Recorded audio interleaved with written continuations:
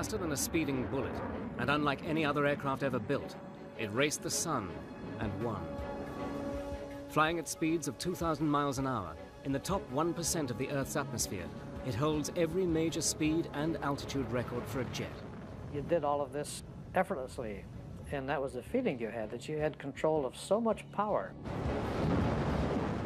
It was the world's first stealth aircraft, flying over enemy territory and photographing 100,000 square miles of the Earth's surface in an hour. You were sitting at the very front of that 107-foot-long spear penetrating enemy airspace. You were truly the tip of the sword. If anything went wrong, we would be on the 6 o'clock news. Once shrouded in secrecy, Battle Stations now reveals, using archive film and color reenactments, the covert world of the SR-71 Blackbird.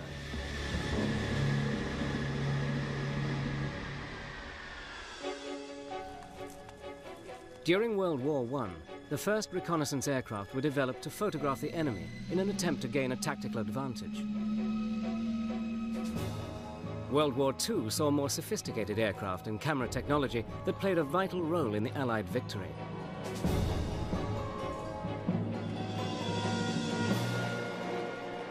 After the Second World War, the world was left with two ideologically opposed superpowers. The Cold War had begun, and the United States wanted to keep a watchful eye on events behind the Iron Curtain. America was desperate for information about Soviet nuclear stockpiling, fighter capability, and bomber threat.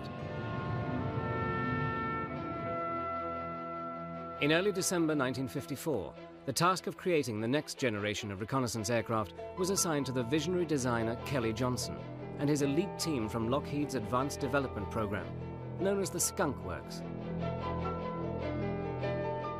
I think Kelly's operation of the Skunk Works was probably unique in aviation industry. To start with, he had a very, very small cadre of people. He handpicked everyone that worked for him. They were swore to ultimate secrecy. There was absolutely no leaks within the system. He was guaranteed of that. He also made it a point to co-locate his engineers and his producers, the people who were building the airplanes, so the engineer could come up with a drawing and he would walk out on the hangar floor and talk to the man who's bending metal. Can't stress enough the engineers directly with the shop people all the time. And Kelly, when you had a problem, you'd have a meeting and decisions were made right then. He was always very fair. He could be very tough. He was no pussycat, I'll tell you. Kelly's Skunk Works produced their first spy plane in 1955, the U-2. In an effort to evade Soviet radar, the U-2 was designed to fly at an altitude of 75,000 feet. In 1956, it began overflying the Soviet Union on reconnaissance missions. But the Soviets' latest radar systems were more advanced than had been anticipated. When the U-2 flown by the CIA first began their operations over the Soviet Union, they were shocked to discover that the Soviets were tracking them, even on the very first mission.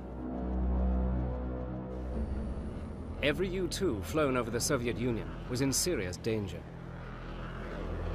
The U-2 was being tracked, and that was a great concern to not only to our country, but to Lockheed, who had promised that this airplane would never be seen. Determined to create the ultimate spy plane, Kelly Johnson returned to the drawing board. He began designing a new supersonic aircraft that could fly faster and higher than the U-2, with the lowest possible presence on enemy radar screens.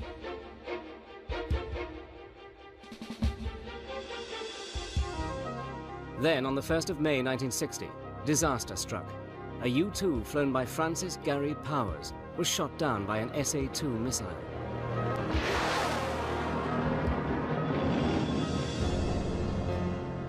Powers survived and had a very public trial, designed to humiliate the US and deter them from carrying out any further reconnaissance flights.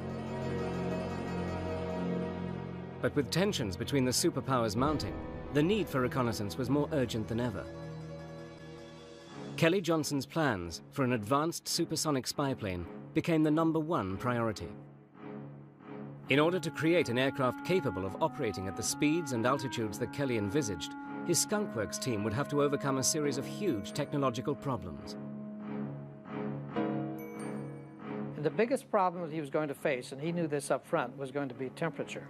The temperatures that the aircraft would encounter at those speeds were phenomenal. It was clear that a traditional aluminium airframe would not withstand these extreme conditions. You could not fly an airplane past 2.6 Mach, and you'd just barely make it then with aluminum because the airplane had just turned to jelly. The decision was made to build the airframe from titanium. Titanium was both light enough to reach altitudes in excess of 80,000 feet and strong enough to withstand the enormous temperatures generated by Mach 3 flight. No one had ever built an airplane out of titanium. So he had to begin from scratch. We didn't even have tools that you could use to develop titanium and to bend it and to shape it and to make an airplane. So we had to start by designing tools. It was a gigantic undertaking. Creating an aircraft able to cruise at Mach 3 was difficult enough, but the Skunk Works also had to face the challenge of combining this level of performance with the new science of stealth. To avoid features that would create strong radar reflections, the plane had taken on a revolutionary shape. The wings were blended into the body, and the long surfaces on the forward fuselage, known as chines, were designed to deflect incoming radar waves. As were the inward-angled twin fins, the pointed engine cones, and the nearly flat lower fuselage. Also, a special radar-absorbent plastic, or composite, was developed to be incorporated into all the leading edges. When you look at an SR-71, 20% of what you see is composite. You know, it's just unbelievable at that time. And it was developed in our shops. An SR-71 was 100 times smaller radar return than an F-14, which is only half as big and was developed 10 years later. So that was a really, truly first airplane specifically designed with stealth in mind. On the 22nd of December 1964, the SR-71 was rolled out onto the flight line at Lockheed's Burbank plant. Coated in black, radar-absorbent ferrite paint, the Blackbird, as it became known, was an extraordinarily futuristic-looking machine. Lockheed test pilot Robert Gilliland would be the first in the cockpit. When we got going, as a matter of fact, for the actual first flight, it had 383 open items. These are things that are supposed to be working that aren't working. So it was a bare bones type of operation for the first flight.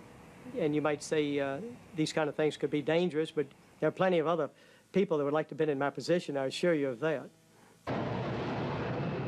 The exhilaration when we made the first engine run, and they had those afterburners going in there, and that thing is straining against those cables, and I just felt, boy, this is really going to be something.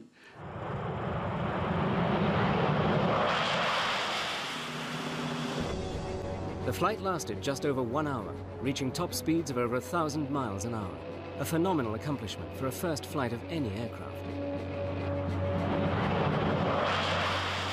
Kelly Johnson was there, and some of his guests were there, and I don't remember who all else was there, but the whole kit and caboodle were very happy, including me.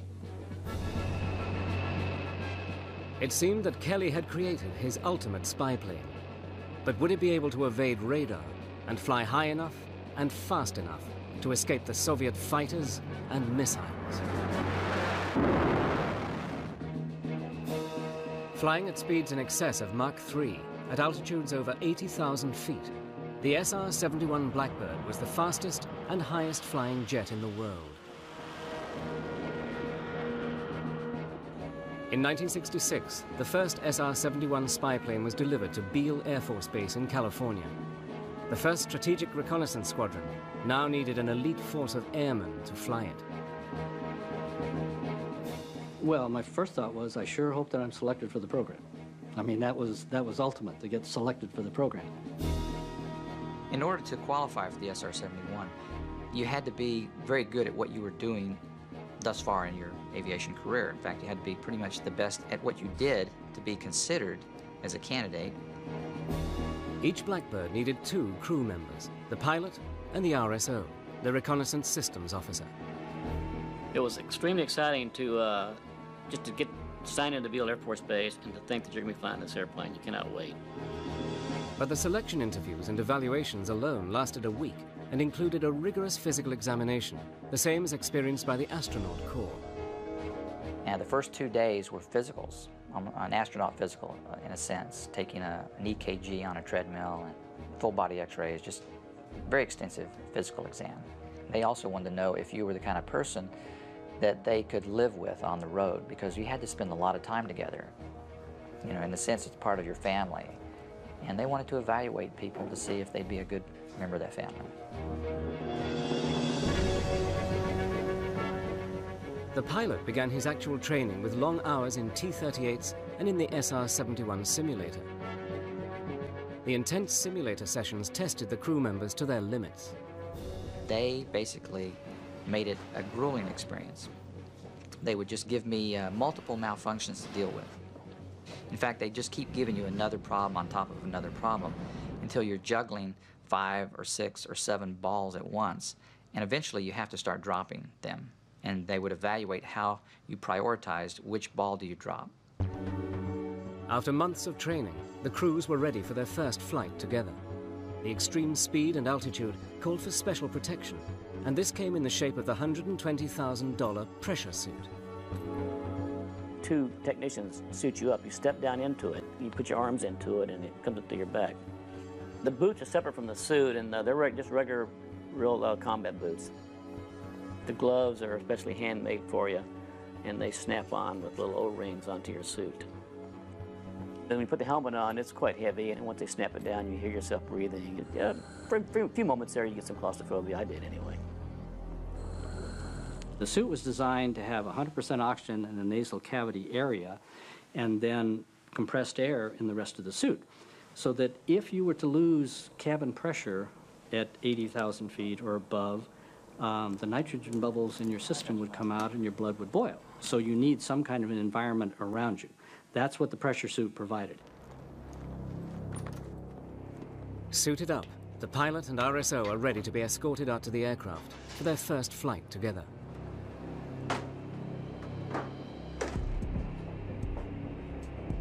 There are 3 people that do nothing but strap you into the cockpit.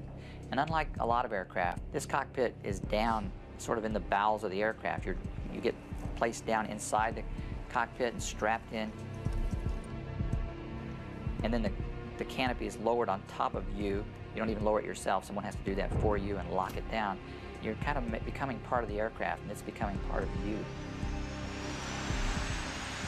A shot of triethyl boron gas ignites the fuel, and the J-58 engines are started.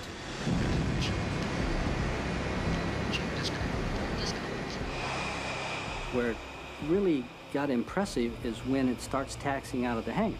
And it's 110 feet long, and so this thing keeps coming out, keeps coming out, keeps coming out, and all of a sudden you realize that's an awesome looking airplane as it gradually comes out of the hangar.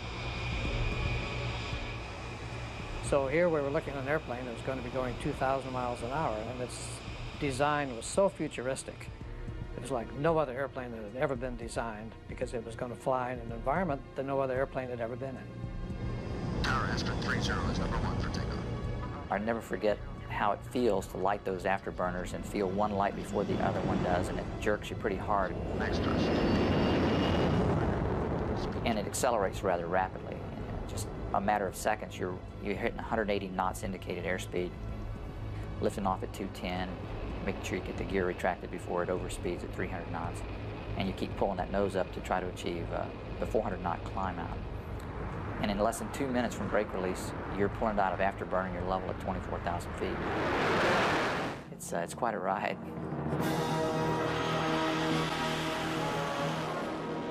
I remember the first time I took the aircraft up to speed and to altitude, I went through Mach 1, and then I approached Mach 2, and it went through Mach 2 without the slightest indication of any problems, and I marveled at that.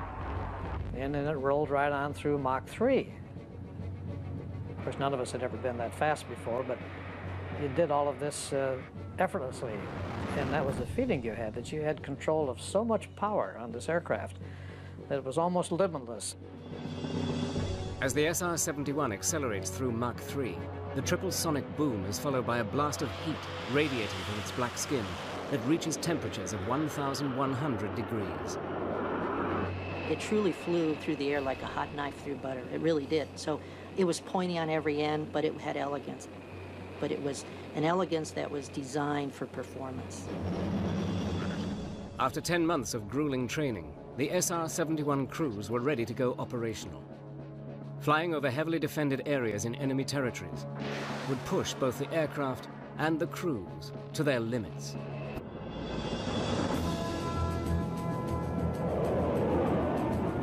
On March the 21st, 1968, the first SR-71 operational sortie was flown out of Kadena Air Force Base, Okinawa, Japan. The Vietnam War had been raging for 5 years, and the United States was determined to contain and defeat communism in Southeast Asia. The role of the SR-71 would be to gather photographic and electronic intelligence of their enemies. They would fly daily over territories where one mistake could cost the lives of the crew and provoke an international incident.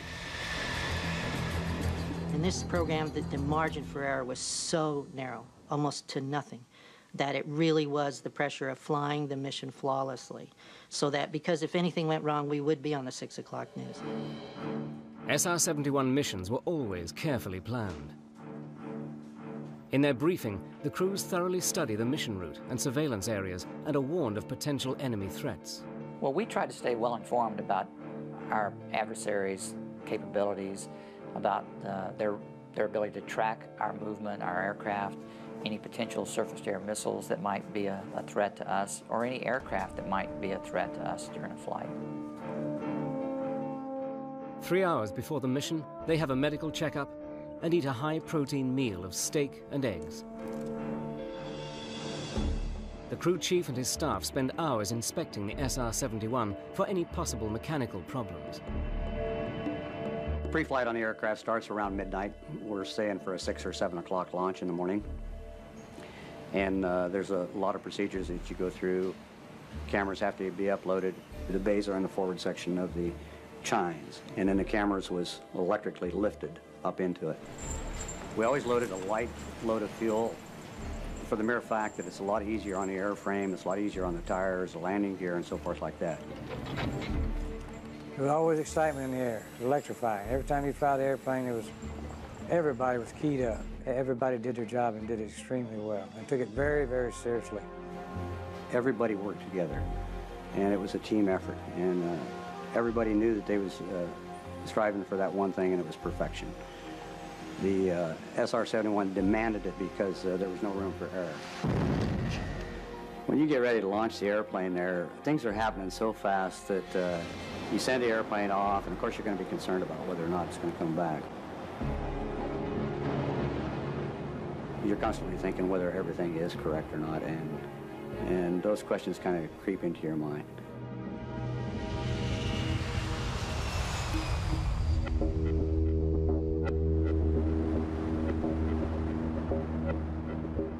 Above 60,000 feet, the crew switches off all contact with air traffic control. Only a select few know where the Blackbird goes next. The pilot in the SR-71 spent all of his time flying the airplane. The airplane operated on autopilot, that's true, but you had to kind of hand fly the autopilot. It demanded your attention all the time, and so the fellow in the back seat, the reconnaissance systems officer, he handled all of the auxiliary systems. Sitting in the rear cockpit, the RSO must keep the plane on the black line, the pre-planned route to the target. As they reach enemy territory, he concentrates on the radar and defensive systems, trying to jam enemy communications in the event of a missile launch. We carried the same type of jammer that was used throughout the Vietnam War by all of the fighters and bombers, which attempted to jam the communication between the radar site and the missile itself. Once they began the communication, our indications in the cockpit would go from warning to jamming, and it would be jamming that communication link to the missile. But sometimes the enemy would try to attack the SR-71 by launching a missile without any radar guidance. We were coming in off the water, headed inland, and the pilot says, "Hey, Reg, look out your right window." And here is what looks like a telephone pole about 150 yards away that's going just straight up. He said, "Was that close enough?" And I said, "Yeah, that was close enough." Our main defense, if we were fired upon, was increased speed. And we could increase 100 knots, 200 knots in just a matter of seconds, which is a lot of differential in speed for a missile to cope with. Approaching the target area, the RSO concentrates on operating the high-tech surveillance equipment. The 6 different cameras were able to photograph 100,000 square miles in an hour, producing images with such high resolution that a vehicle's number plate could be clearly identified. The surveying capability of the aircraft was fantastic because you're going in a straight line for 2,000 miles. You could look out as far as the horizon goes, and from horizon to horizon, that's what you could survey.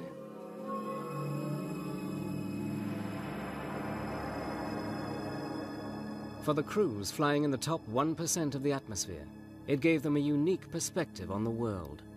The first thing that you notice that's phenomenal is the change of the sky color. At about 60,000 feet, the sky turns a deep indigo steel blue that is so mesmerizing. You just want to look at it. It's fascinating.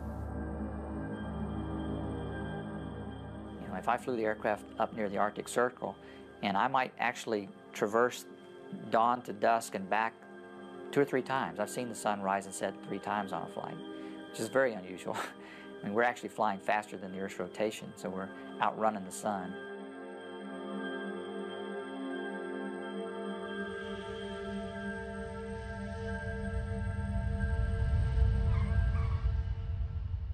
On landing, the highest priority is to download the cameras, known as sensors, as quickly as possible. Everyone was deeply concerned that their sensor performed as it was designed to do and programmed to do. So there was a lot of serious concerns there, and there was a lot of happiness because the plane had made a successful mission and the crews were home. The films were then rushed off for processing and analysis. Well, the photo interpreters were a brilliant bunch of young airmen, and they could look at that film and they could spot something had been moved or a new facility was going up. They were great at that. And they would call their supervisors if they saw something of interest, you know, that needed to be flagged and brought to the attention of the intelligence people. One of the things I enjoyed about flying the Blackbird was knowing that information is power. The information we would gather could very well preclude bombs having to be dropped at all. It could save a lot of people's lives by having the right information at the right time. The Blackbird crews were successfully infiltrating enemy territory and gathering a massive intelligence about their adversaries. But with the Iron Curtain still firmly in place and Soviet technology constantly improving, how long would the SR-71 remain flying safely in such dangerous areas? In October 1973, they would face their most crucial test. In the early 1970s, the world's attention focused on the Middle East. Tension between America's ally Israel and her Arab neighbors was reaching breaking point. On the 6th of October 1973, Soviet-backed Egypt and Syria attacked Israel and made dramatic territorial gains.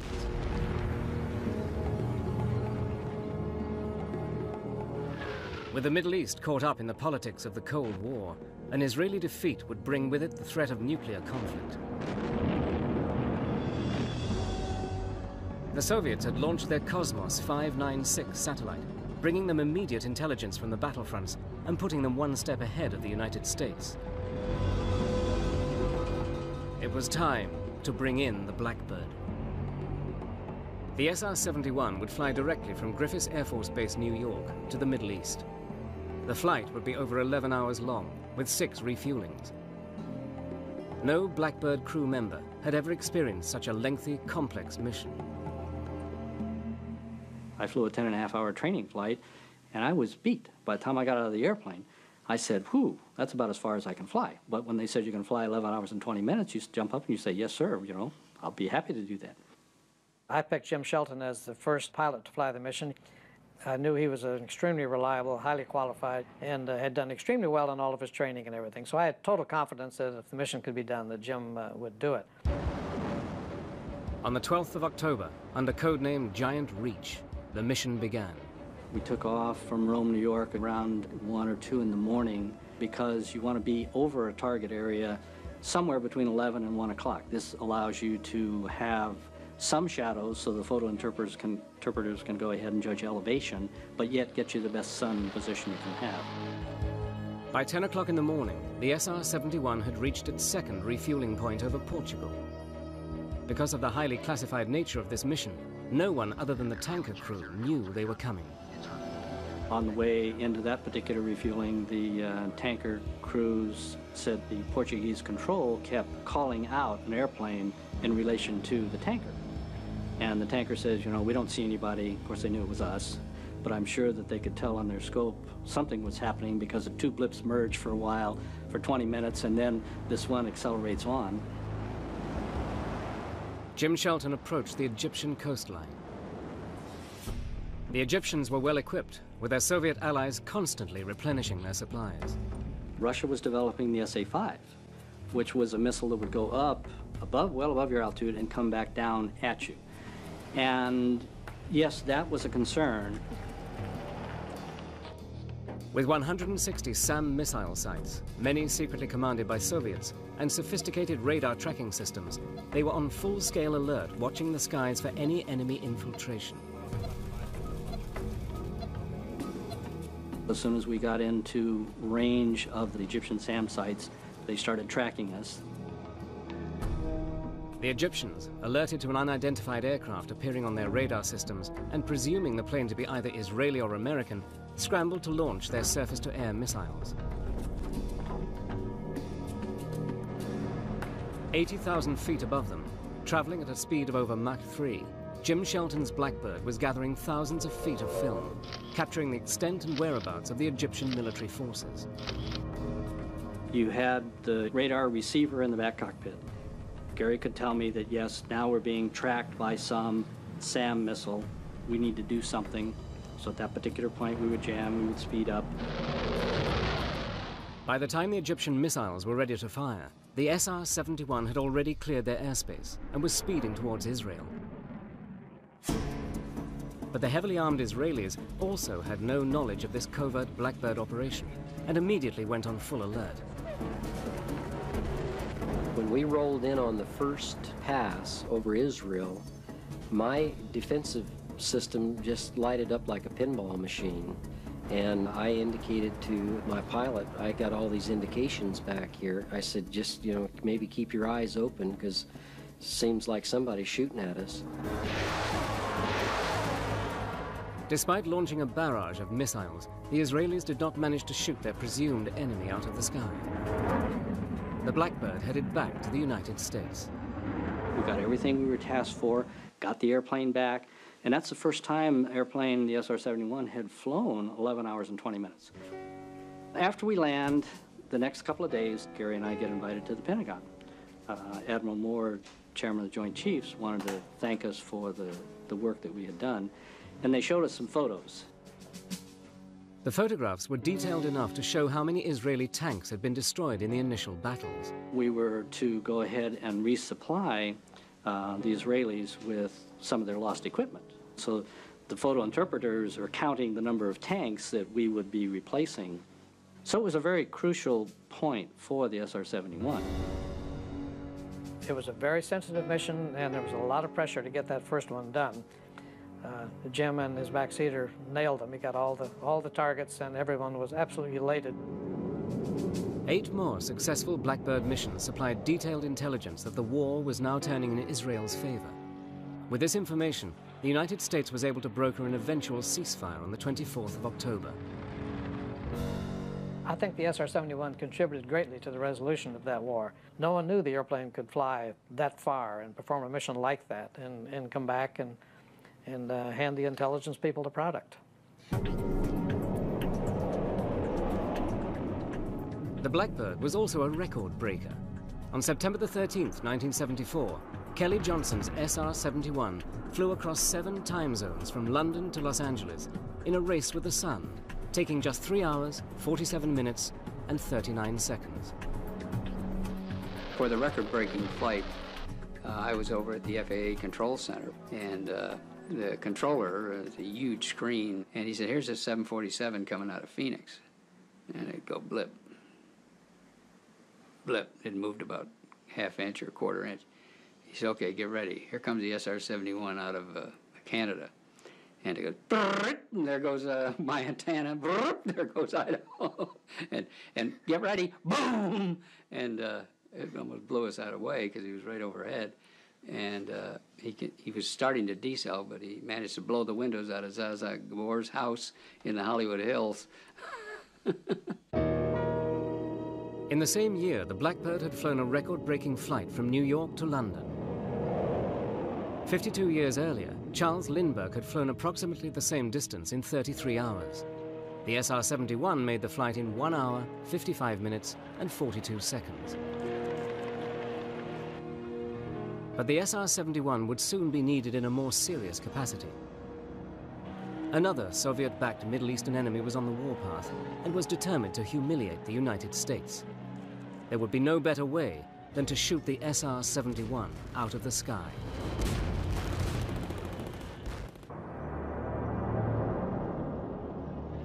Tension between the United States and much of the Arab world continued. In 1972, the revolutionary leader of Libya, Colonel Muammar Gaddafi, announced that he was giving aid to terrorist organizations in Europe and the Middle East. He issued repeated threats to America and indicated that those who crossed the Gulf of Sidra would be crossing a line of death. By the spring of 1986, worldwide terrorism had reached unprecedented levels. President Reagan's patience was wearing thin. Gaddafi deserves to be treated as a pariah in the world community. We call on our friends in Western Europe and elsewhere to join with us in isolating him. If these steps do not end Gaddafi's terrorism, I promise you that further steps will be taken. Then, on the 5th of April, 1986, a bomb exploded in a West Berlin disco.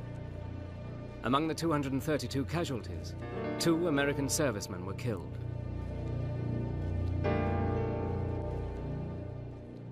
The United States found clear evidence that Libyan leader Colonel Gaddafi was behind the attack.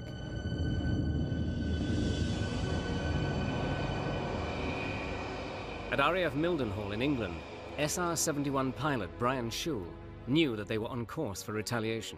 Now, we knew that something was going on because all of a sudden the Mildenhall base had an extra security arm of guards around it.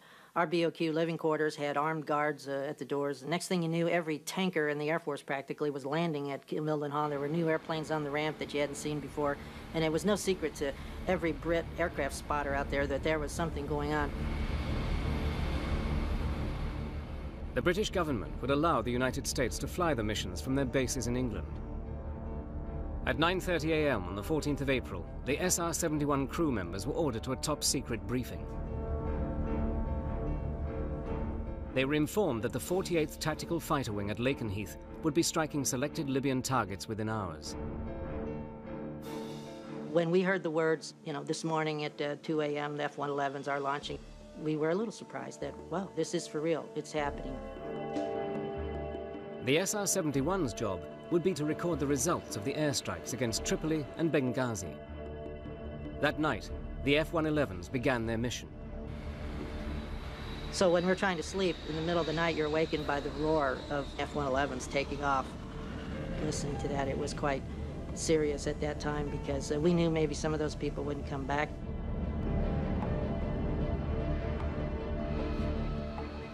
By the time the SR-71 crews arrived to prepare for their mission, the F-111s were already bombing Libya. My fellow Americans, at 7 o'clock this evening, Eastern Time, air and naval forces of the United States launched a series of strikes against the headquarters, terrorist facilities, and military assets that support Muammar Gaddafi's subversive activities. Today, we have done what we had to do. If necessary, we shall do it again. The 111s had a number of targets to take out missile defenses, sites and things, but also all the terrorist training camps, and to really hit Gaddafi's headquarters, basically, to really show him that we're going to come right into his backyard. Our job was to come and assess everything that was done, gather pictures and target data for maybe succeeding strikes. Flying in directly after a bombing raid, the crews could expect Libya's sophisticated air defense network to be on full alert and eager to retaliate. We were subsonic off Land's End, getting ready to get to the tanker, and we saw the string of F-111s coming back. And my backseater, Walter, was counting the planes as they came back and passed us. And he came up one short, and he knew that somebody had not made it home. And we were very sad in the cockpit at that time, before we even started, that we had lost an entire crew. But yet, it gave us more resolve. After refueling, and now traveling at supersonic speeds, they neared the Gulf of Sidra and the Libyan target area. We're doing over 2,000 miles an hour at this point, and we were like a speeding bullet, except faster. And we had crossed the line of death with impunity. But the Libyans, equipped with the latest Soviet long-range high-altitude missiles, posed the greatest threat yet to the Blackbird. It was at that time that Walter started picking up some missile signals. He got 2 indications and then actually got a launch indication. And we had a big decision to make, where we were running into the target area before we made the turn. Do we continue to that point where Gaddafi's headquarters were, or do we make a turn away now to save ourselves from the missiles? And our decision was to push the throttles forward. And we thought in 14 seconds we can beat that missile to that point and then make the turn.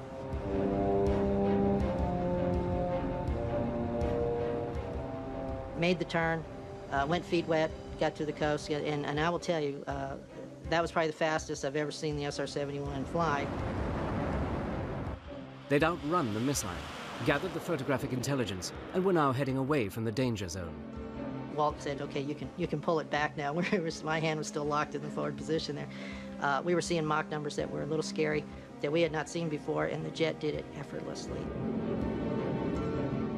The intelligence photos that were brought back clearly showed that the bombing mission had been a success. It was decided there would be no need to risk more American airmen's lives over Libya with further bombing. We brought back the confirmation of to whether we needed to go in again or not, what we had really done, where their defenses were, what they really had. But we made a statement to Gaddafi, and if you'll notice, you remember, you didn't hear a lot from him for a long time after that. But despite the success of the SR-71s over Libya, its days were numbered. At the end of the 1980s, it was decided that the cost of operating the SR-71 was no longer sustainable. The Blackbird program was terminated. From now on, all American surveillance would be carried out by satellites. The reason that was given was that it was too expensive. Well, it's reconnaissance. That's sometimes that can be very expensive. And if you don't have reconnaissance, you're pretty blinded. And now they like to say that the satellites can do it all. And satellites can do a great deal, and they're magnificent capabilities. But there are things they can't do, and there are things that are unique that only the SR-71 can do. On December the 20th, 1989, the SR-71 made a final pass down the runway at Lockheed's Burbank plant in honor of all those who worked on this exceptional plane. Kelly Johnson was there to pay an emotional farewell to his favorite creation. You can't say enough about Kelly Johnson himself. You know, he was an absolute aeronautical genius. Working for Lockheed, I think he's made the greatest aircraft that ever existed. There's just something about the sleek SR-71 that makes it in a class of one. There is no other. Impressive to the last, the Blackbird set 4 international speed records while being delivered to the Smithsonian National Air and Space Museum. People love a winner. They love when someone is the best in their field. This aircraft was the best in its field. It was the prime speed machine of the world. Every speed and altitude record that it set, it holds to this day. The SR-71 Blackbird served 6 different presidents and saw action on hot and Cold War fronts alike. And despite being shot at over 4,000 times, no aircraft was ever lost to enemy fire. It is the only operational airplane in the history of the American Air Force in which no Air Force crew members were ever killed.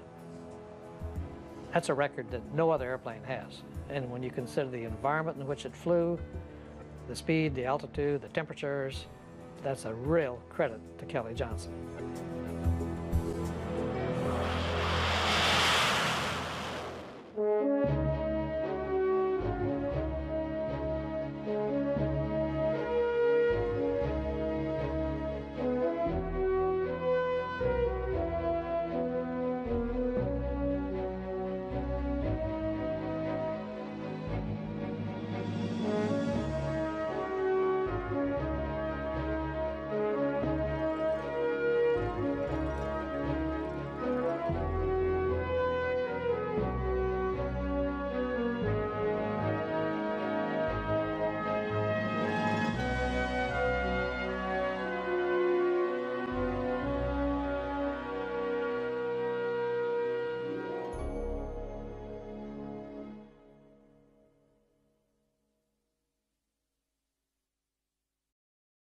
I flew the airplane for almost 9 years, and I initially checked out in early 1957. So I flew the airplane a long time after Mr. Powers went down in 1960, including all of the Cuban missions and missions in Vietnam and missions at other locations around the world. Well, of course, when he went to be selected for the program, none of us had seen the airplane, but we knew now of its existence and we had seen photographs of it. And everyone was very excited. Now, I had been flying the U-2 for almost 9 years, so I knew my days in that program were bound to be numbered. And usually what happens when you leave a program like that, you go to a headquarters in a staff position and you get to fly a desk for several years. And I certainly didn't want that to happen. I wanted to continue to fly as all pilots do. So when I was given the opportunity to start all over with another brand new program, I was just absolutely delighted. Flying the aircraft in transitioning from the U-2 was quite a radical transition, because the airplane was much bigger, heavier, handled considerably different. The U-2, for example, had a yoke, had a wheel like a multi-engine airplane has, whereas the SR-71 had a stick like most fighters would have. And having been flying in fighters for many years before I got into reconnaissance, I was overjoyed to see a stick in the cockpit instead of a wheel. But the B-58 pilots, I think, who came into the program probably found that transition very easy, because I think it handled subsonically quite a lot like the B-58 Hustler bomber did. Now, when you transitioned to supersonic performance, then the aircraft became very demanding on the pilot and the backseater, or RSO, Reconnaissance Systems Officer. It demanded all of your attention all the time. You didn't dare spend much time looking at the scenery or watching the world go by. You had to be flying that airplane every second of the time. And in contrast to the U-2, which had subsonic speeds, so it wasn't anything that was too demanding, had a nice autopilot.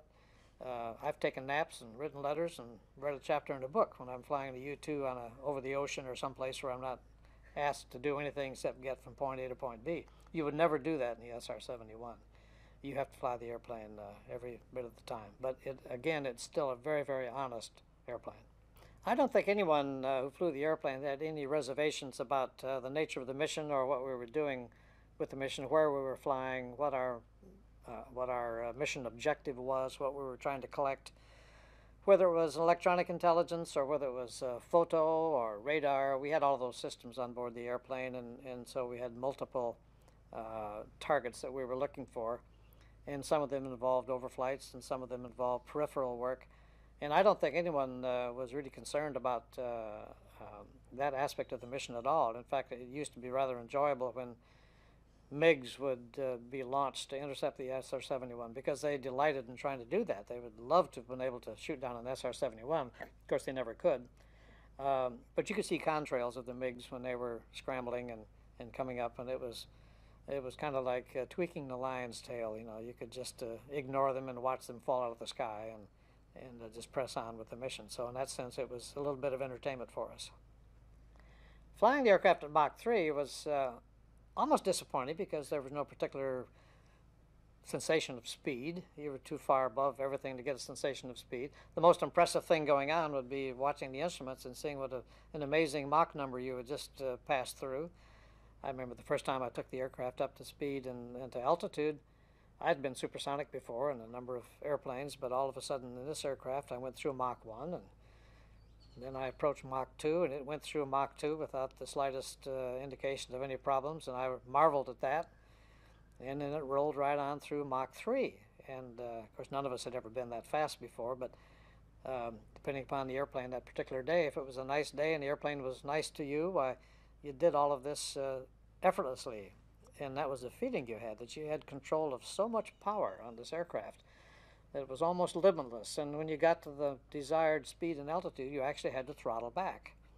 And you'd be cruising at 2,000 miles an hour with the throttle way back from its normal full power climb performance.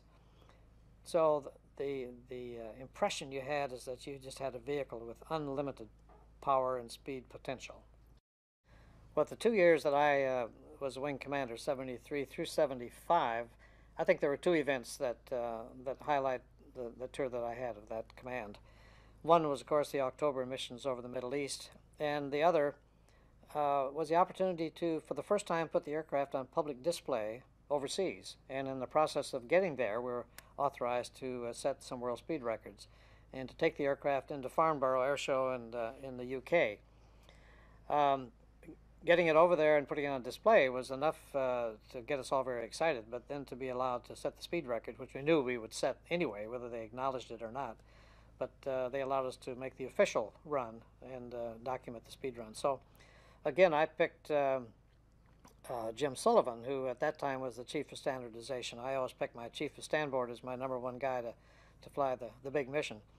And again, this was going to be a pre-announced attempt at a world record, and we had to do it. Once you pre-announce it, you can't afford to fall down. And so we were very concerned that this go as planned. We actually launched 2 airplanes out of California, and the record attempt was to be from New York to London. So we had 2 airplanes flying, I think it was 30 minutes apart. And if something happened to Sullivan before he got to New York, because once he started, he was on his own, but if something happened to his airplane before he got to New York for some reason, then the second airplane would make the speed run.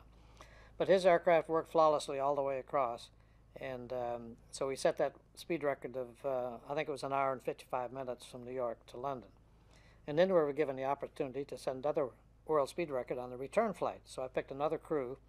This time I picked a young crew. I wanted the young guys to know that they also had a chance to participate in these things. So I picked a young crew. Buck Adams was the pilot who later retired as a general officer.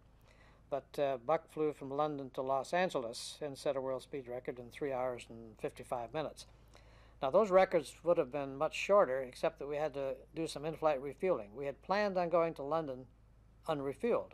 The airplane is perfectly capable of doing that. But the London weather was terrible, strangely to say. And so we knew we were going to arrive in the London area, and we would still be at speed and altitude over London, so we had to swing way over the English Channel halfway to Paris and back to descend and decelerate to come back to Farnborough to land. And I knew we were going to be on fumes when you put all that together, and we had to have completely good visual conditions in order to attempt that. So much to Kelly Johnson's dismay, I directed that we have an in-flight refueling partway across, and he called me on the phone as soon as he got the word. He was most upset with me for putting in that refueling. And I said, Kelly, it's going to add maybe 10 more minutes. It'll be a world record no matter what. And he said, yes, but I want to do it unrefueled. The airplane can do that. I said, I know it can do that, but it can't do it safely under these conditions. The weather is just too bad. We don't even begin to meet the Air Force requirements for fuel reserve. And if we're going into an instrument condition up there, Jim has to have some fuel reserve. So he finally allowed us out that he'd let me do that, but he was very unhappy. But he was there when the airplane landed, as I was. We were all in London at Farnborough waiting for the airplane. And when he landed, Kelly Johnson was absolutely ecstatic. And he was so happy. He threw a big party for us that night. And so all was forgiven after the record was set. And what was it set at? It was 1 hour, 55 minutes from New York to London. Yeah, that was pretty good. The previous record was something like 4 or 5 hours, owned by a British pilot, military pilot. So smash that one, and We no smashed one's that. ever beaten it? No, nobody could. No, it'll never be beaten.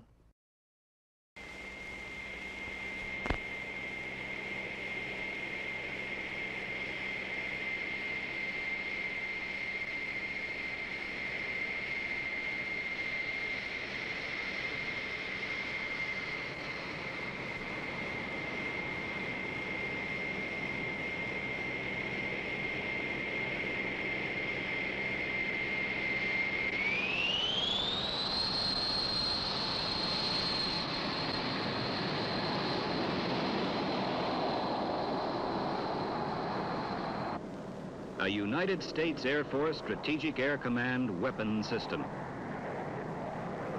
The SR-71, a highly sophisticated reconnaissance aircraft of the 60s, still ahead of the state-of-the-art in the 70s, was first announced in February 1964. The program was started initially with a systems project office, given specialized management authority, and answering directly to Air Force headquarters.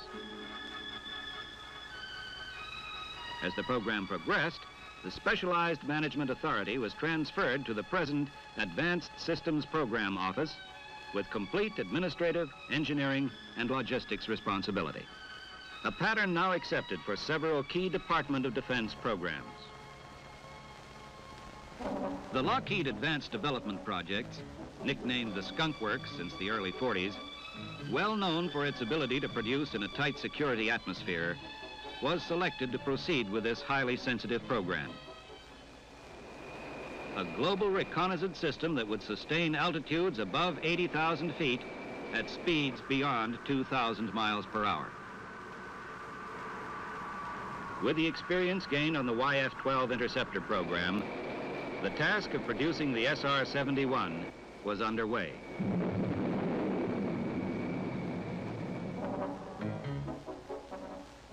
The airframe and systems design was rapidly finalized.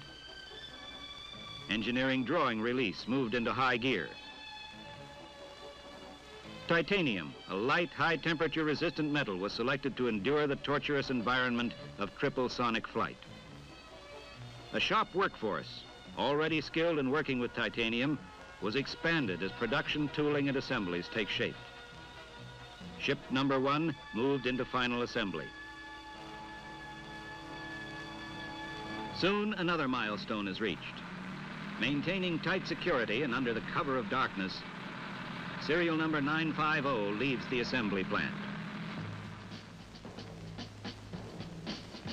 The convoy delivering the first airplane arrives at the flight test facility.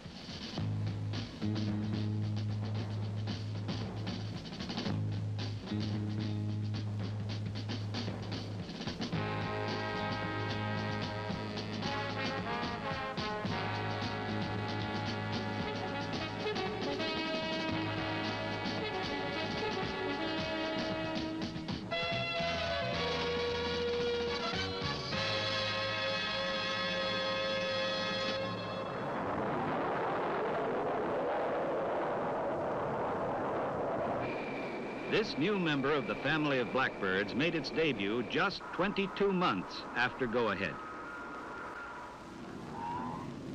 Production aircraft scheduled for evaluation soon arrived at Edwards Flight Test Center. Almost concurrently, Lockheed and Air Force flight test efforts proved the airplane and systems. Meanwhile, facilities at Beale Air Force Base in Northern California were being readied to receive SAC's new Mach 3 Plus aircraft. A new team was being formed. Members were arriving on base daily.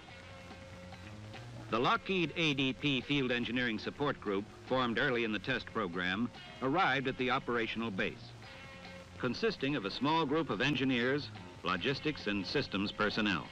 Equipped with fast response procedures, they brought the manufacturers and tire support as close as the commanding officer's telephone.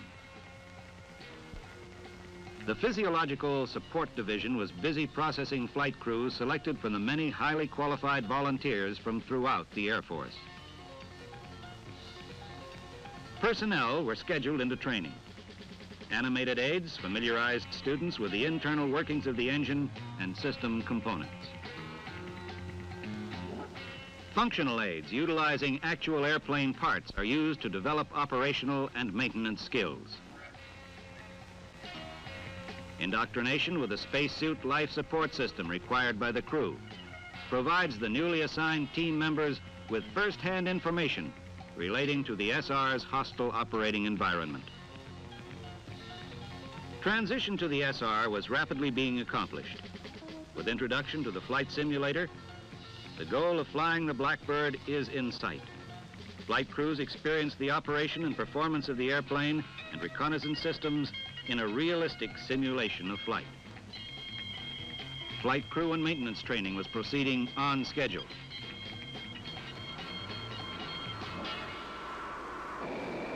The all-important day is here. An anxiously awaited member of the team arrives on base. This first Blackbird received by the 9th Strategic Reconnaissance Wing was an SR-71B, a trainer. Enthusiastic team members are on hand to congratulate the commander and welcome the star performer. The pace quickens. Additional aircraft arrive.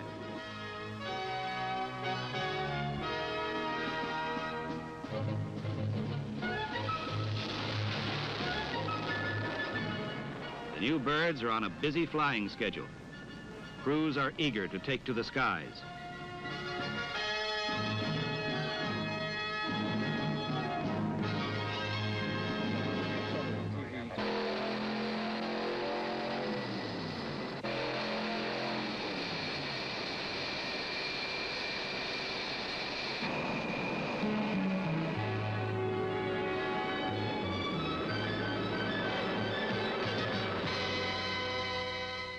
The SR's dagger-like shape is thrust through the sky by more power than 45 diesel locomotives. During flight, the cockpit remains comfortable, while just outside, airplane skin temperatures exceed a searing 600 degrees. The men flying this phenomenal machine soon were routinely flying Mach 3 and beyond. The team, proud of their bird and the crews that fly them, established an exclusive club. At an impressive ceremony, each crew member is awarded a Mach 3 Plus pin and certificate, honoring his first flight at 2,000 miles per hour. The Strategic Air Command's 9th Strategic Reconnaissance Wing has flown thousands of hours at Mach 3. They have pioneered sustained operational flight above 80,000 feet at speeds beyond 2,000 miles per hour, carrying forward the tradition of unarmed reconnaissance. Living up to their motto, peace through surveillance, by providing information for the security of the United States and the free world. The SR-71 in a single flight has flown over 15,000 miles. On one mission, it is capable of mapping a section of the world equal to a path 60 miles wide from San Francisco to New York. The incredible Blackbirds and the team that operates them are justly proud guardians of peace through surveillance.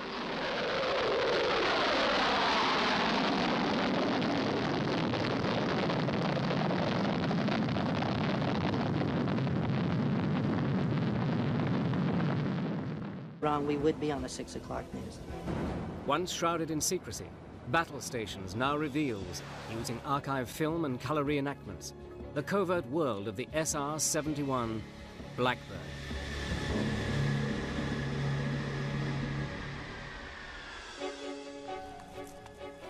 During World War I, the first reconnaissance aircraft were developed to photograph the enemy in an attempt to gain a tactical advantage. World War II saw more sophisticated aircraft and camera technology that played a vital role in the Allied victory.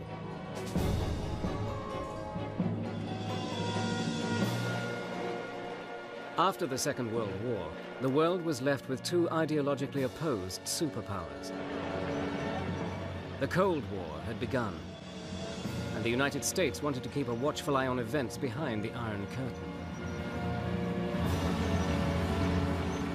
America was desperate for information about Soviet nuclear stockpiling, fighter capability, and bomber threat.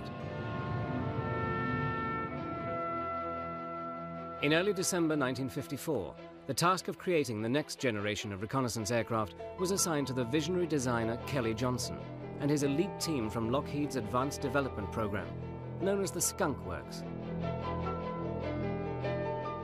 I think Kelly's operation of the Skunk Works was probably unique in aviation industry. To start with, he had a very, very small cadre of people. He handpicked everyone that worked for him. They were swore to ultimate secrecy. There was absolutely no leaks within the system. He was guaranteed of that. He also made it a point to co-locate his engineers and his producers, the people who were building the airplanes. So the engineer could come up with a drawing and he would walk out on the hangar floor and talk to the man who's bending metal. Can't stress enough the engineers directly with the shop people all the time. And Kelly, when you had a problem, he'd have a meeting and decisions were made right then. He was always very fair. He could be very tough. He was no pussycat, I'll tell you. Kelly's Skunk Works produced their first spy plane in 1955, the U-2. In an effort to evade Soviet radar, the U-2 was designed to fly at an altitude of 75,000 feet. In 1956, it began overflying the Soviet Union on reconnaissance missions. But the Soviets' latest radar systems were more advanced than had been anticipated. When the U-2 flown by the CIA first began their operations over the Soviet Union, they were shocked to discover that the Soviets were tracking them, even on the very first mission. Every U-2 flown over the Soviet Union was in serious danger. And decisions were made right then. He was always very fair. He could be very tough. He was no pussycat, I'll tell you. Kelly's Skunk Works produced their first spy plane in 1955, the U-2. In an effort to evade Soviet radar, the U-2 was designed to fly at an altitude of 75,000 feet. In 1956, it began overflying the Soviet Union on reconnaissance missions. But the Soviets' latest radar systems were more advanced than had been anticipated. When the U-2 flown by the CIA first began their operations over the Soviet Union, they were shocked to discover that the Soviets were tracking them, even on the very first mission. Every U-2 flown over the Soviet Union was in serious danger. The U-2 was being tracked, and that was a great concern to not only to our country, but to Lockheed, who had promised that this airplane would never be seen. Determined to create the ultimate spy plane, Kelly Johnson returned to the drawing board. He began designing a new supersonic aircraft that could fly faster and higher than the U-2, with the lowest possible presence on enemy radar screens.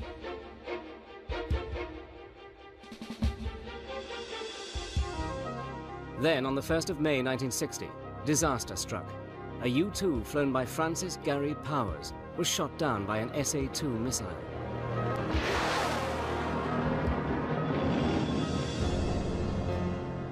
Powers survived and had a very public trial, designed to humiliate the US and deter them from carrying out any further reconnaissance flights.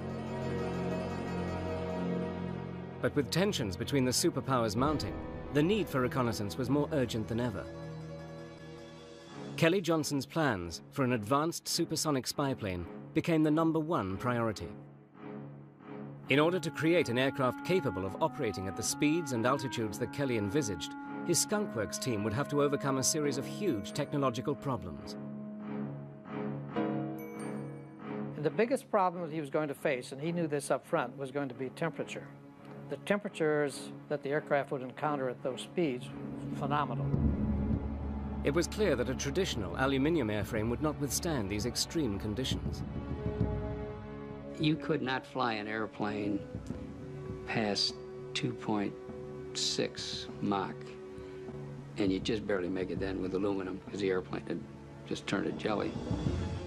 The decision was made to build the airframe from titanium.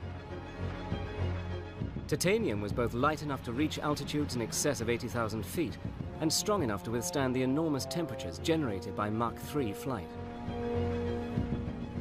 No one had ever built an airplane out of titanium. We were subsonic off Land's End, getting ready to get to the tanker, and we saw the string of F-111s coming back. And my backseater, Walter, was counting the planes as they came back and passed us. And he came up one short, and he knew that somebody had not made it home. And we were very sad in the cockpit at that time before we even started that we had lost an entire crew.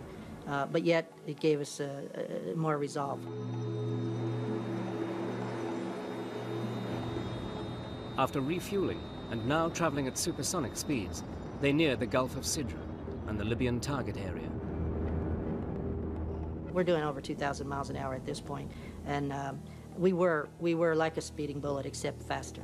And we had crossed the line of death with impunity. But the Libyans, equipped with the latest Soviet long-range high-altitude missiles, posed the greatest threat yet to the Blackbird. It was at that time that Walter started picking up some missile signals. He got 2 indications and then actually got a launch indication. And we had a big decision to make where we were running into the target area before we made the turn. Do we continue to that point where Gaddafi's headquarters were, or do we make a turn away now to save ourselves from the missiles? And our decision was to push the throttles forward. And we thought in 14 seconds we can beat that missile to that point and then make the turn.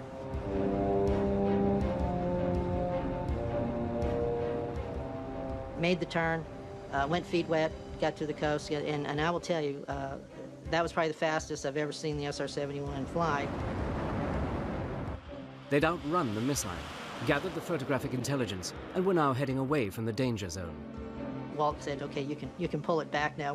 My hand was still locked in the forward position there. We were seeing Mach numbers that were a little scary, that we had not seen before, and the jet did it effortlessly. The intelligence photos that were brought back clearly showed that the bombing mission had been a success.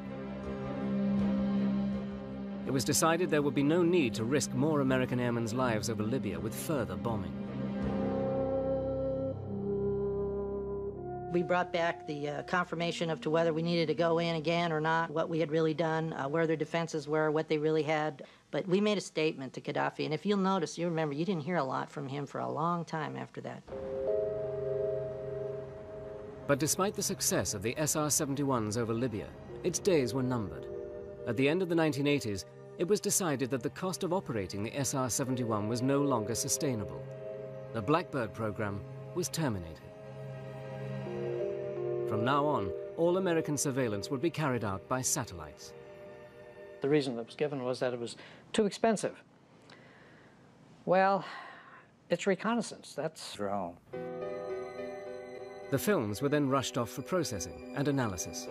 Well, the photo interpreters were a brilliant bunch of young airmen, and they could look at that film and they could spot something had been moved or a new facility was going up. They were great at that.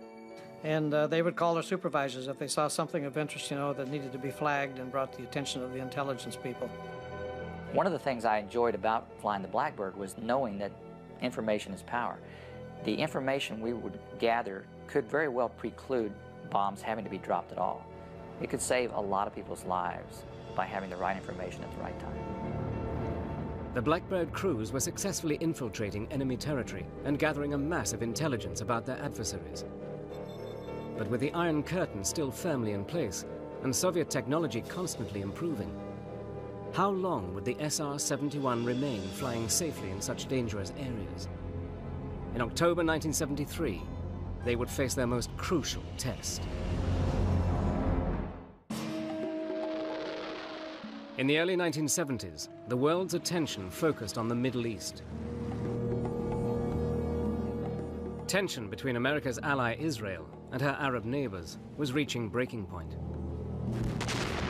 On the 6th of October 1973, Soviet-backed Egypt and Syria attacked Israel and made dramatic territorial gains.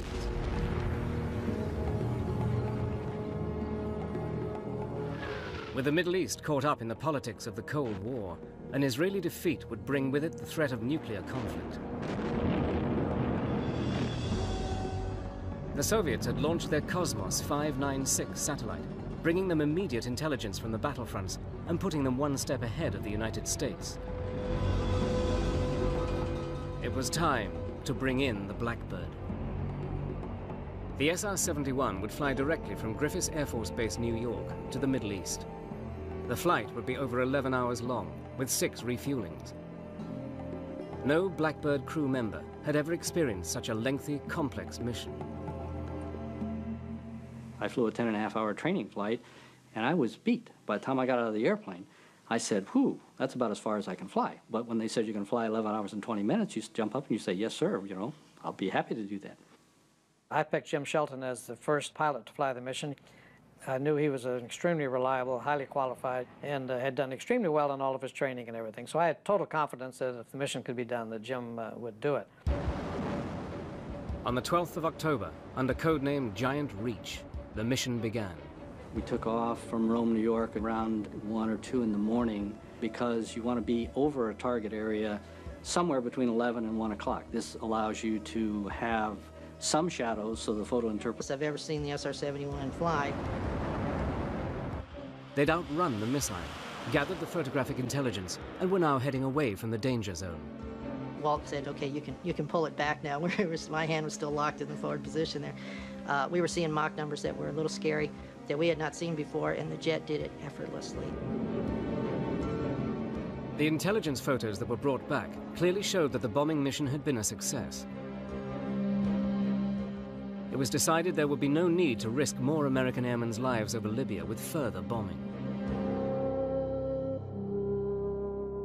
We brought back the confirmation of to whether we needed to go in again or not, what we had really done, where their defenses were, what they really had. But we made a statement to Gaddafi, and if you'll notice, you remember, you didn't hear a lot from him for a long time after that. But despite the success of the SR-71s over Libya, its days were numbered. At the end of the 1980s, it was decided that the cost of operating the SR-71 was no longer sustainable. The Blackbird program was terminated. From now on, all American surveillance would be carried out by satellites. The reason that was given was that it was too expensive. Well, it's reconnaissance. That's sometimes that can be very expensive. And if you don't have reconnaissance, you're pretty blinded. And now they like to say that the satellites can do it all. And the satellites can do a great deal, and they're magnificent capabilities. But there are things they can't do, and there are things that are unique that only the SR-71 can do. On December the 20th, 1989, the SR-71 made a final pass down the runway at Lockheed's Burbank plant in honor of all those who worked on this exceptional plane. Kelly Johnson was there to pay an emotional farewell to his favorite creation. You can't say enough about Kelly Johnson himself. You know, he was an absolute aeronautical genius. Working for Lockheed, I think he's made the greatest aircraft that ever existed. There's just something about the sleek SR-71 that makes it in a class of one. There is no other. Impressive to the last, the Blackbird set 4 international speed records while being delivered to the Smithsonian National Air and Space Museum. People love a winner. They love when someone is the best in their field. This aircraft was the best in its field. It was the prime speed machine of the world. Every speed and altitude record that it set, it holds to this day. The SR-71 Blackbird served 6 different presidents and saw action on hot and Cold War fronts alike. And despite being shot at over 4,000 times, no aircraft was ever lost to enemy fire. It is the only operational airplane in the history of the American Air Force. Feet above them, traveling at a speed of over Mach 3, Jim Shelton's Blackbird was gathering thousands of feet of film, capturing the extent and whereabouts of the Egyptian military forces. You had the radar receiver in the back cockpit. Gary could tell me that, yes, now we're being tracked by some SAM missile. We need to do something. So at that particular point, we would jam, we would speed up. By the time the Egyptian missiles were ready to fire, the SR-71 had already cleared their airspace and was speeding towards Israel. But the heavily armed Israelis also had no knowledge of this covert Blackbird operation and immediately went on full alert.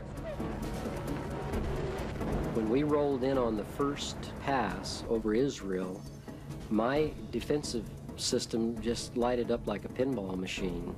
And I indicated to my pilot, I got all these indications back here. I said, just, maybe keep your eyes open because it seems like somebody's shooting at us. Despite launching a barrage of missiles, the Israelis did not manage to shoot their presumed enemy out of the sky. The Blackbird headed back to the United States. We got everything we were tasked for, got the airplane back, and that's the first time airplane, the SR-71, had flown 11 hours and 20 minutes. After we land, the next couple of days, Gary and I get invited to the Pentagon. Admiral Moore, chairman of the Joint Chiefs, wanted to thank us for the work that we had done, and they showed us some photos. The photographs were detailed enough to show how many Israeli tanks had been destroyed in the initial battles. We were to go ahead and resupply the Israelis with some of their lost equipment. So the photo interpreters are counting the number of tanks that we would be replacing. So it was a very crucial point for the SR-71. It was a very sensitive mission, and there was a lot of pressure to get that first one done. Jim and his backseater nailed them. He got all the targets, and everyone was absolutely elated. 8 more successful Blackbird missions supplied detailed intelligence that the war was now turning in Israel's favor. With this information, the United States was able to broker an eventual ceasefire on the 24th of October. I think the SR-71 contributed greatly to the resolution of that war. No one knew the airplane could fly that far and perform a mission like that and come back and hand the intelligence people the product. The Blackbird was also a record breaker. On September the 13th, 1974, Kelly Johnson's SR-71 flew across 7 time zones from London to Los Angeles in a race with the sun, taking just 3 hours, 47 minutes, and 39 seconds. For the record-breaking flight, Okinawa, Japan. The Vietnam War had been raging for 5 years, and the United States was determined to contain and defeat communism in Southeast Asia. The role of the SR-71 would be to gather photographic and electronic intelligence of their enemies. They would fly daily over territories where one mistake could cost the lives of the crew and provoke an international incident. In this program, the margin for error was so narrow, almost to nothing, that it really was the pressure of flying the mission flawlessly. So that, because if anything went wrong, we would be on the 6 o'clock news. SR-71 missions were always carefully planned. In their briefing, the crews thoroughly study the mission route and surveillance areas and are warned of potential enemy threats.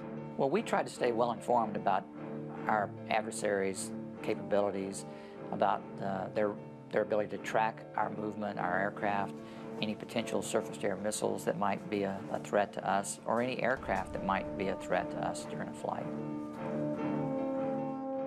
3 hours before the mission, they have a medical checkup and eat a high-protein meal of steak and eggs. The crew chief and his staff spend hours inspecting the SR-71 for any possible mechanical problems.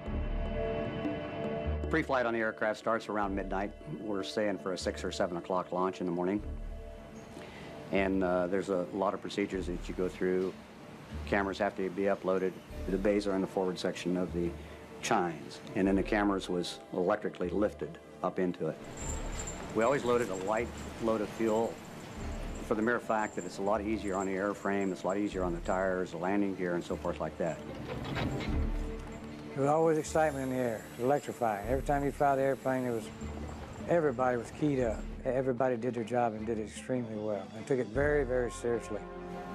Everybody worked together, and it was a team effort, and everybody knew that they was striving for that one thing, and it was perfection. The SR-71 demanded it because there was no room for error. When you get ready to launch the airplane there, things are happening so fast that you send the airplane off, and of course you're going to be concerned about whether or not it's going to come back. You're constantly thinking whether everything is correct or not, and those questions kind of creep into your mind.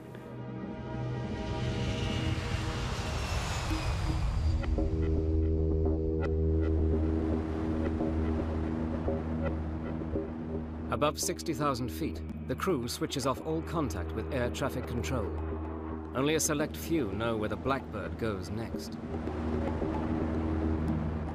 Flew through the air like a hot knife through butter. It really did. So it was pointy on every end, but it had elegance. But it was an elegance that was designed for performance. After 10 months of grueling training, the SR-71 crews were ready to go operational. Flying over heavily defended areas in enemy territories would push both the aircraft and the crews to their limits.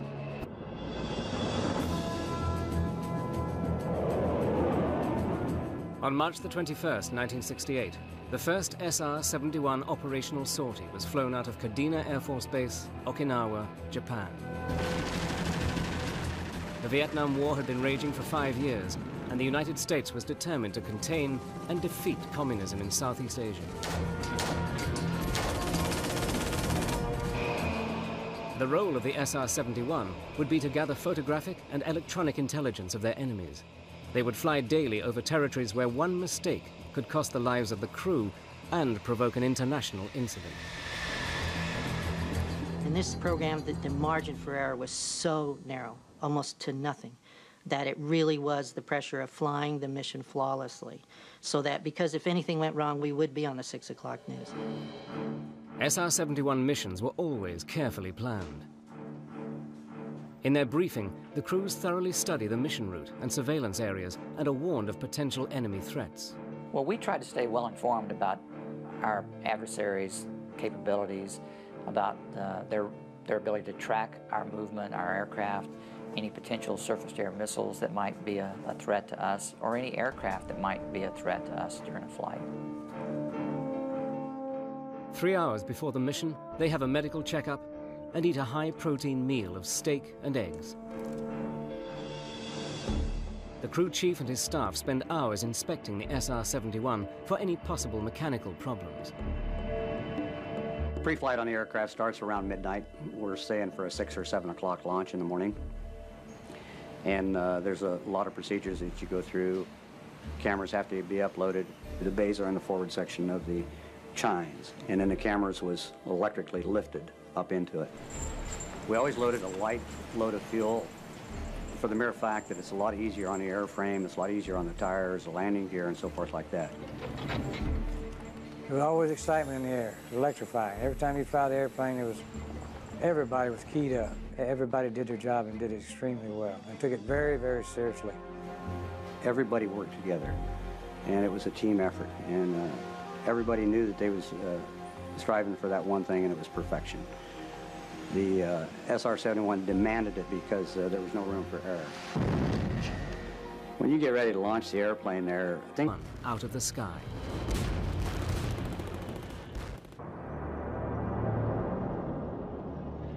Tension between the United States and much of the Arab world continued. In 1972, the revolutionary leader of Libya, Colonel Muammar Gaddafi, announced that he was giving aid to terrorist organizations in Europe and the Middle East. He issued repeated threats to America and indicated that those who crossed the Gulf of Sidra would be crossing a line of death. By the spring of 1986, worldwide terrorism had reached unprecedented levels.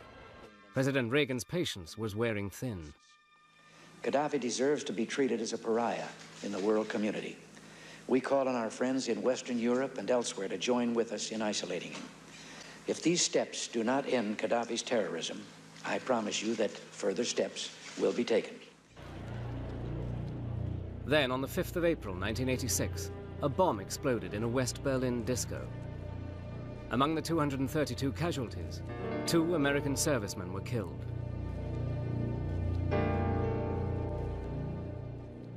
The United States found clear evidence that Libyan leader Colonel Gaddafi was behind the attack.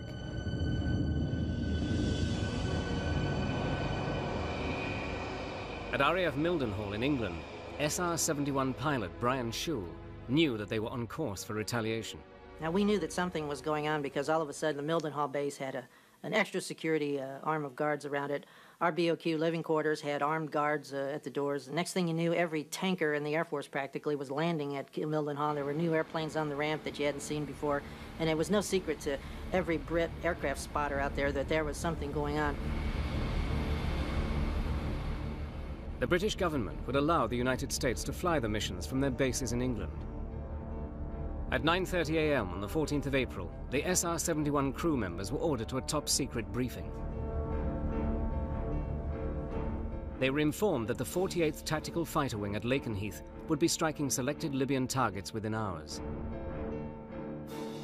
When we heard the words, this morning at 2 a.m., the F-111s are launching, we were a little surprised that, wow, this is for real, it's happening. The SR-71's job would be to record the results of the airstrikes against Tripoli and Benghazi. That night, the F-111s began their mission.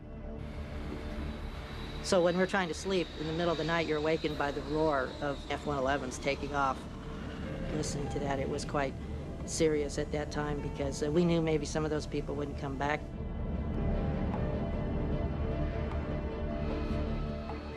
By the time the SR-71 crews arrived to prepare for The first airplane arrives at the flight test facility.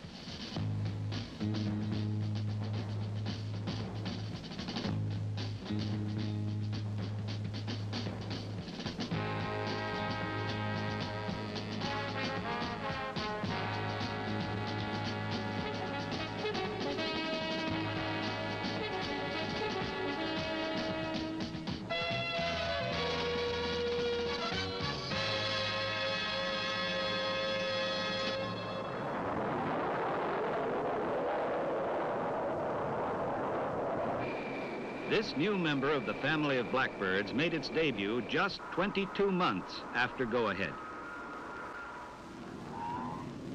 Production aircraft scheduled for evaluation soon arrived at Edwards Flight Test Center. Almost concurrently, Lockheed and Air Force flight test efforts proved the airplane and systems. Meanwhile, facilities at Beale Air Force Base in Northern California were being readied to receive SAC's new Mach 3 Plus aircraft. A new team was being formed. Members were arriving on base daily. The Lockheed ADP Field Engineering Support Group, formed early in the test program, arrived at the operational base, consisting of a small group of engineers, logistics, and systems personnel. Equipped with fast response procedures, they brought the manufacturers and tire support as close as the commanding officer's telephone. The Physiological Support Division was busy processing flight crews selected from the many highly qualified volunteers from throughout the Air Force. Personnel were scheduled into training. Animated aids familiarized students with the internal workings of the engine and system components. Functional aids utilizing actual airplane parts are used to develop operational and maintenance skills. Indoctrination with the spacesuit life support system required by the crew provides the newly assigned team members with first-hand information relating to the SR's hostile operating environment. Transition to the SR was rapidly being accomplished. With introduction to the flight simulator, the goal of flying the Blackbird is in sight. Flight crews experience the operation and performance of the airplane and reconnaissance systems in a realistic simulation of flight. Flight crew and maintenance training was proceeding on schedule.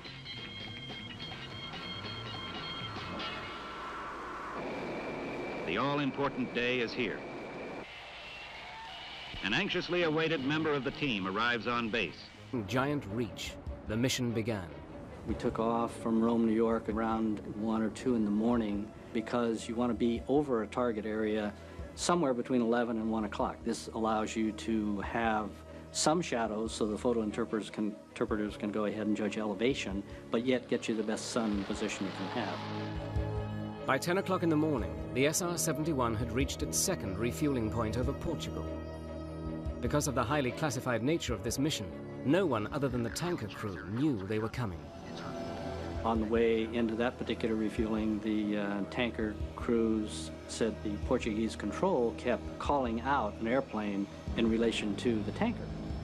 And the tanker says, you know, we don't see anybody. Of course, they knew it was us, but I'm sure that they could tell on their scope something was happening because the two blips merged for a while, for 20 minutes, and then this one accelerates on.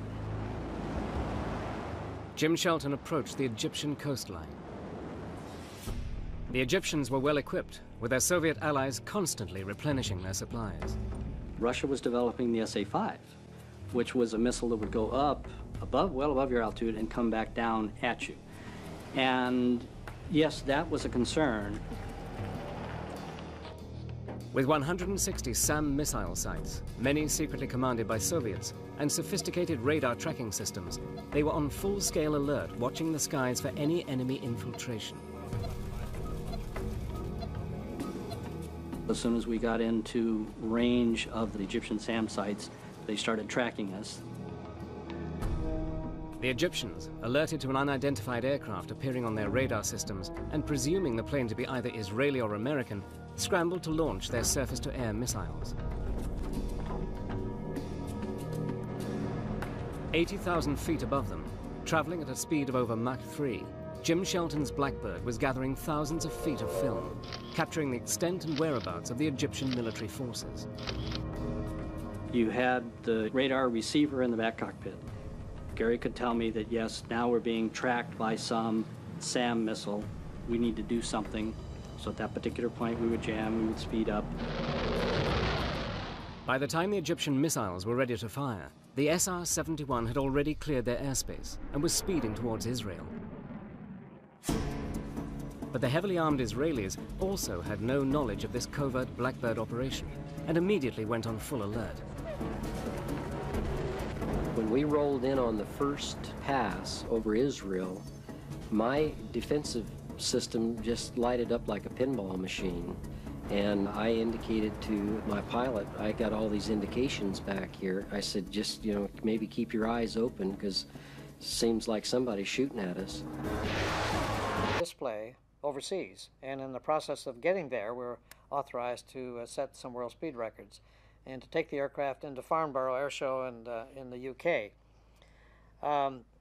Getting it over there and putting it on display was enough to get us all very excited, but then to be allowed to set the speed record, which we knew we would set anyway, whether they acknowledged it or not, but they allowed us to make the official run and document the speed run. So again, I picked Jim Sullivan, who at that time was the chief of standardization. I always picked my chief of stand board as my #1 guy to fly the big mission. And again, this was going to be a pre-announced attempt at a world record, and we had to do it. Once you pre-announce it, you can't afford to fall down. And so we were very concerned that this go as planned. We actually launched 2 airplanes out of California, and the record attempt was to be from New York to London. So we had 2 airplanes flying, I think it was 30 minutes apart. And if something happened to Sullivan before he got to New York, because once he started, he was on his own, but if something happened to his airplane before he got to New York for some reason, then the second airplane would make the speed run.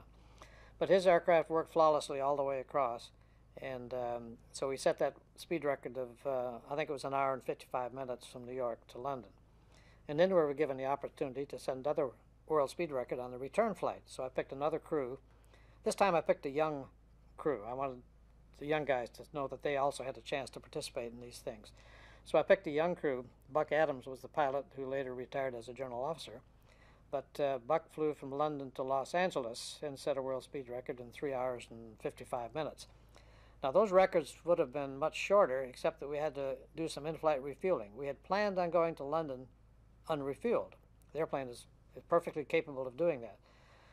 But the London weather was terrible, strangely to say. And so we knew we were going to arrive in the London area, and we would still be at speed and altitude over London, so we had to swing way over the English Channel halfway to Paris and back to descend and decelerate to come back to Farnborough to land. And I knew we were going to be on fumes when you put all that together, and we had to have completely good visual conditions in order to attempt that. So much to Kelly Johnson's dismay, I directed that we have an in-flight refueling partway across, and he called me on the phone as soon as he got the word. He was most upset with me for putting in that refueling. And I said, Kelly, it's going to add maybe 10 more minutes. It'll be a world record no matter what. And he said, yes, but I want to do it unrefueled. The airplane can do that. I said, I know it can do that, but it can't do it safely under these conditions. The weather is just too bad. We don't even begin to meet the Air Force requirements for fuel reserve. And if we're going into an instrument condition up there, Jim has to have some fuel reserve. So he finally allowed us out that he'd let me do that, but he was very unhappy. But two ideologically opposed superpowers. The Cold War had begun, and the United States wanted to keep a watchful eye on events behind the Iron Curtain. America was desperate for information about Soviet nuclear stockpiling, fighter capability, and bomber threat.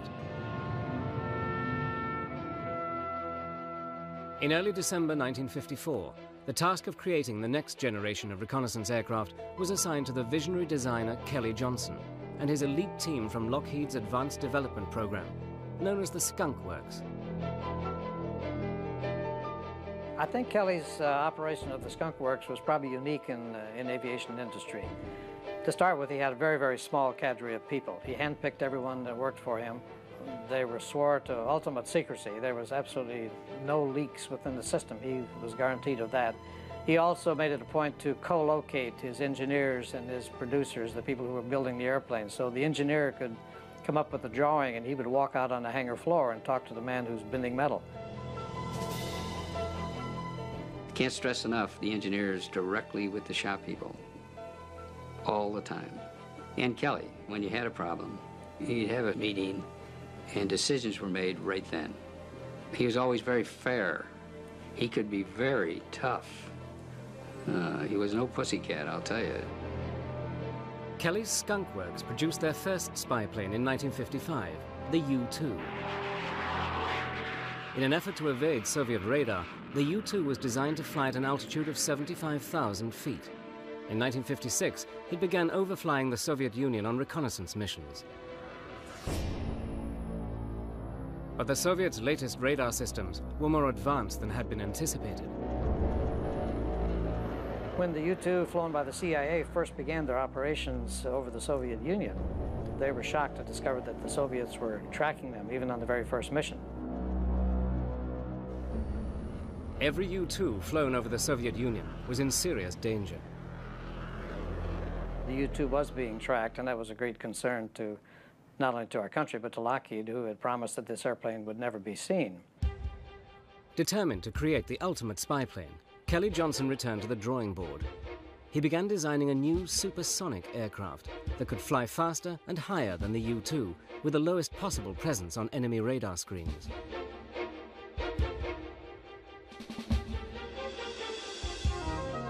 Then, on the 1st of May 1960, disaster struck. A U-2 flown by Francis Gary Powers was shot down by an SA-2 missile.